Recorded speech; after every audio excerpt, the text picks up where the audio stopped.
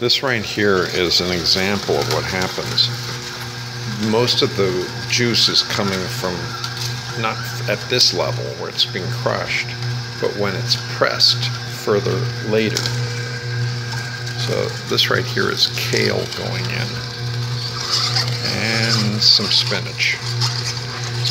And what some proponents have pointed out is that this kind of juicer is self-pulling. It pulls the greens and just presses them out. The downside is you have to cut a lot.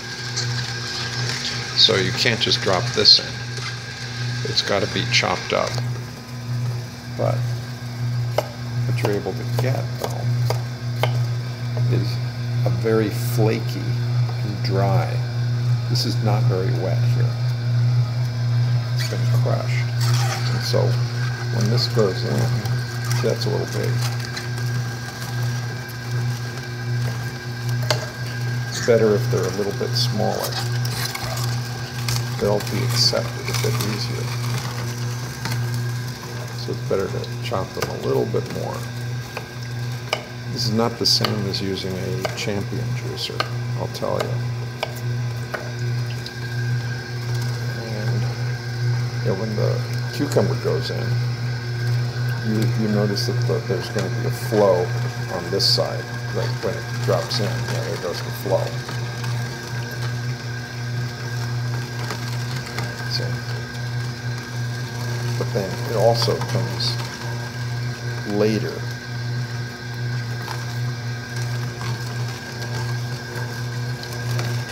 So I'm putting some kale.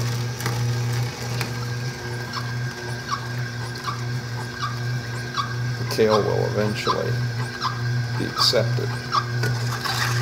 There it goes. See how they just, and it's very slow. It's only about 75 RPM. You can see that's the cucumber juice coming out there. And then by dialing it here, we get more juice. Here's the secret of the thing. You know, it's pushing it through. And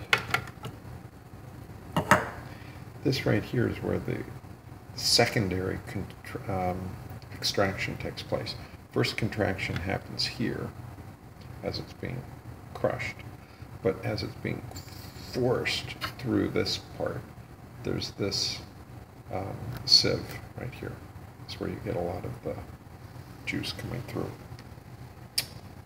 Hope you enjoy this.